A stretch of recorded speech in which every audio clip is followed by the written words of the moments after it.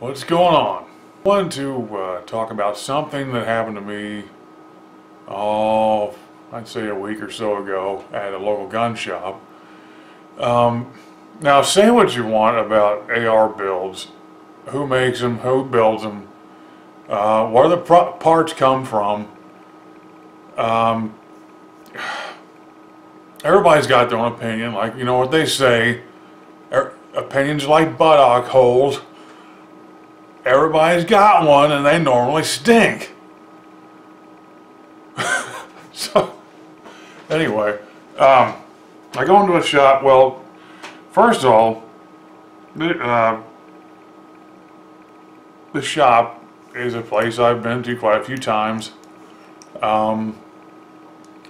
They had parts that I could find for this that previous AR build that I showed you in the previous video.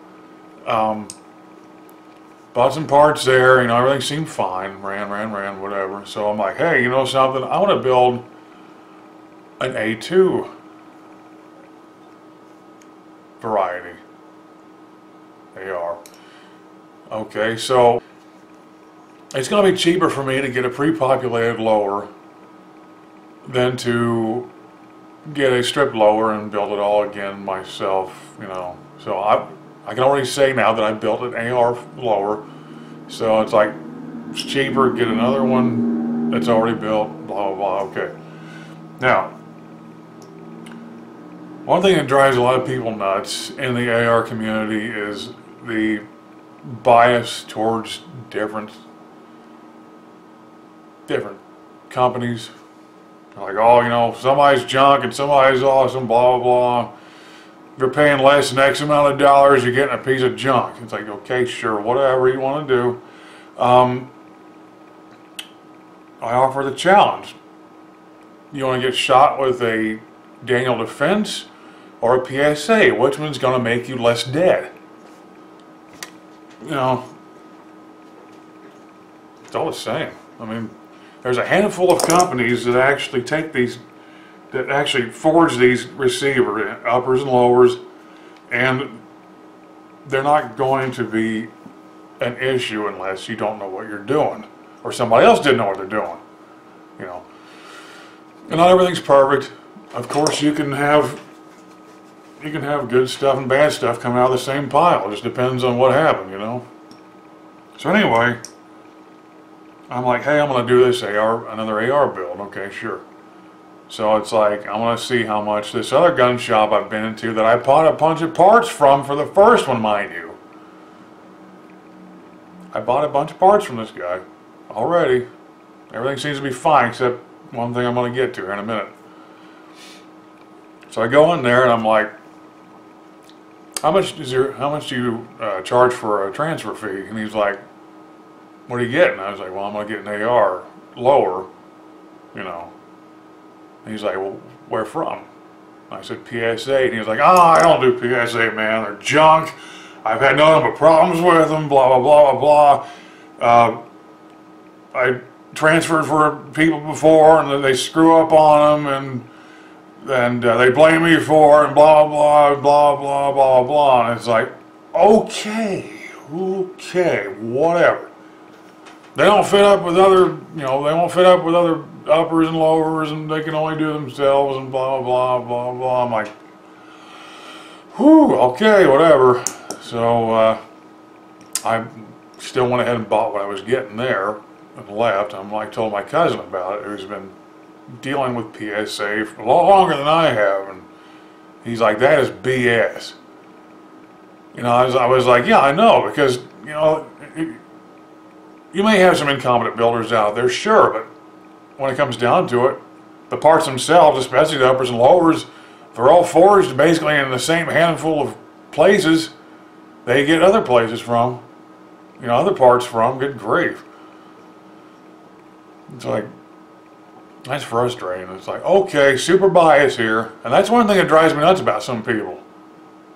It's like, you know, you get the same parts from the same different people all the time, and all of a sudden they're junk and they're not, you know. If you pay, you know, you can't pay $500 for an AR because that's just a beginner rifle. It sucks. It's going to blow up on you. You're going to die, and then, you know, war breaks out, and it's like, I've seen people before, they're like, you know, it's funny, huh? The war breaks out, and these guys are out there with their budget rifles and stuff. And like, okay, sure.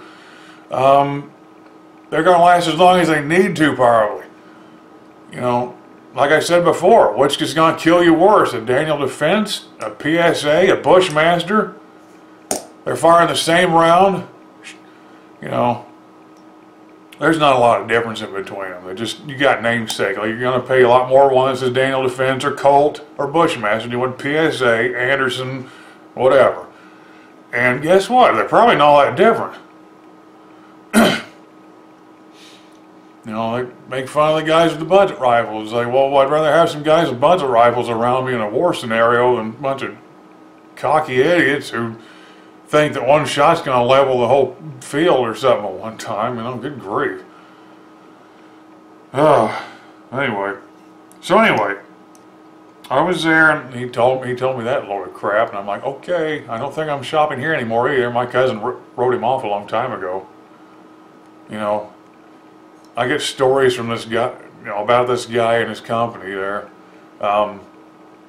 One thing was like, another cousin of mine was getting a trigger job done, getting a polishing job on the contact surfaces and all that stuff, and he's like, yeah, it took him forever to get it back, and then when he got it back, he could feel absolutely no difference in the trigger pull whatsoever. I'm like, wow, okay. You know, other people saying other things. He's just not, basically the bottom line was the guy's not trustworthy, so I'm not going to go back there anymore. I'm going to order my parts. Hopefully the parts that I bought from him are going to survive. This one didn't. So here we go, you know, PSA's junk, PSA's junk, PSA junk. Well, guess what PSA did to one of the parts he sells in his shop there. This is the charging handle I was using in that video, and the previous one before that, which you didn't see because I had too much fails to fire, which that was my fault. First build, the usual thing, you know, hammer springs and backwards. Anyway, look, if you can see that, I want you to look right here at the latch hook. You see what I'm seeing? Yeah. It's bent backwards. It is curled. And PSA's junk, but the stuff he's not selling in his place isn't. Funny. So what I did was I went ahead and got online, paid more. Okay, this thing was in his place for $19.99, like $20. Obviously that's low for any charging handle. I was like, first charging handle, I'm gonna, you know, at least test the whole thing out with this.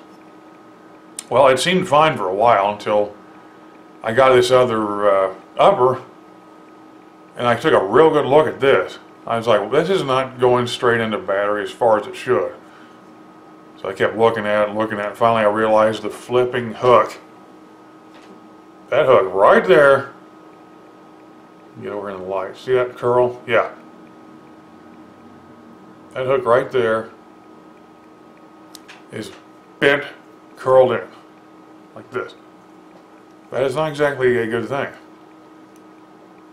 It's not, it no longer catches in the little spot there where the latch hooks in on the uppers anymore. So I'm thinking, yeah, right. So I went ahead, I went online, and I ordered 2 more charging handles, which cost more than $20. Yes, sometimes you do get what you pay for, but some things doesn't make any difference. So anyway, went online, I got a couple of Radian Raptors. These things are nice, and guess what? This thing looks exactly like the Radian Raptor, but there is absolutely no name on it. It is completely without a name. It is a completely blank, non-labeled knockoff, basically, of Radian Raptor. It's like, and yes, this is a ambidextrous charging handle, which those 2 are also that I ordered. I got them in. They're nice. I haven't actually used them yet, but I've pulled them in and out of the upper, and they haven't done this, and they shouldn't. But I thought that was insane. It's like, you know, PSAs are junk, but obviously everything in his friggin' store has to be nice. No. Like my cousin said, this is the model they call the Crafter instead of the Raptor. That was interesting for right now. I do have the receipt, and I still have the bag it came in too. These are parts, like the other lower parts I put in that PSA lower, are parts out of his store. And he's got them separated into individual baggies with his own label on it. So there's no way to tell where they came from. I'm hoping I won't have to replace them later on down the road. What I got from him from that lower was the A2 pistol grip, which I don't think you can mess those up too bad. This is in a brand new package, so it should be fine. The other parts I got were more internal. I got the bumper spring detent and spring, the bolt catch, or bolt release, whichever you want to call it, and the detent and spring with that, and the roll pin that holds it into the lower receiver. I got the magazine button and detent spring and everything, which I don't see how that could mess up too easily. The rest of them seem fine. I don't know. I'll just monitor them throughout the course of my time using that one. But no, I mean, you know, everybody's like, well, PSA, look how low their prices are. They can't be quality. It's no good. You got to pay $4 million for something that's quality. And it's like, yes, you do get what you pay for in some things, but you don't always have to worry about that. Will anything fail? Yeah, I mean, people have had high dollar stuff fail on them all the time. So it's, you know, sometimes you get what you pay for, and sometimes you get more than you bargain for. So, you know, you just have to see what you got and run it for a while. Make sure it's going to hold up. You know, of course, I haven't put enough rounds through any of them to really tell what's going to blow up and what's not. But you know, eventually I will. Eventually we'll find out. Even, you know, parts and high quality stuff wear out after a while, or you know, there's a manufacturing defect, or there's something weird going on with something. But okay, you know, that's the world we live in. Nothing's perfect. You try to do what you can and do the best you can, and you know, if it's not good enough, you find something else to do with it. You know, whatever. But like I said, I thought that was hilarious. Now, I can also tell a difference. This is like a Chinese no-name knockoff. Between this and the Radiant Raptors that I just got, this is a lot more gritty feeling. Yeah. And obviously this was not made for a whole lot of heavy use either. I would give you the name of the place, but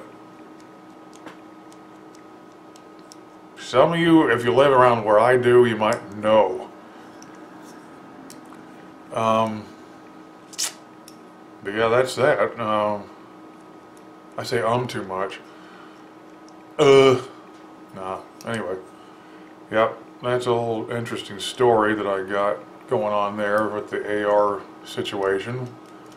But the other two that I got should last about quite a bit longer than this, just based on the name. We'll find out, won't we? Yes, we will. Got another upper that came in a little while ago, which is an A2 upper. It's got the, oh, how do I just get it? Hold on. 20-inch barrel, A2 front sight. You got a bayonet lug. That should come in interesting if I can find one for it. All this got the A4. They call this the A4 carrying handle because it's detachable. Here's one of the Radiant Raptors I got. See how it looks really similar to that one that messed up?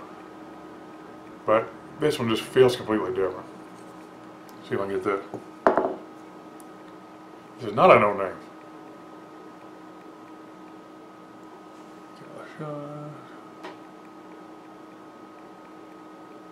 See that Radian Raptor?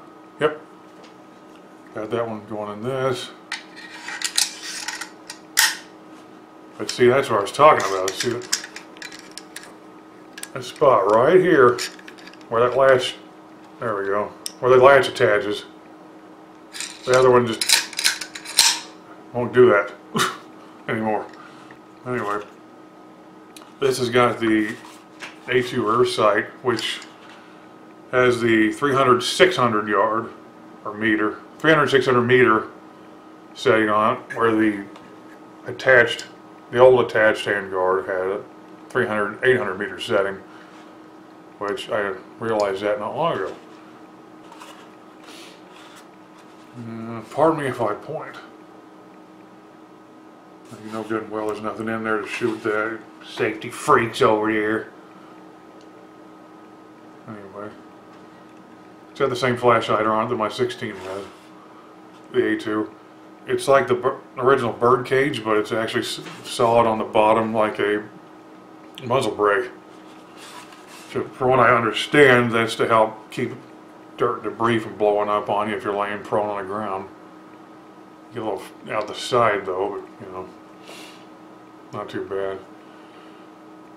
And so yeah, it says right here 5.56 NATO 1 in 7 twist. Yeah, it's got 1 in 7 twist just like the other one, so both of these will be able to handle 55 grain and on up bullet weight's pretty good. And so that's that. I still have to clean the packing junk out of it, and the oil and grease and whatnot. Anyway, that's don't buy no-name charging handles from people that are insanely biased about what they want to let you have and not. Moral of this story: Warrior 526 signing out.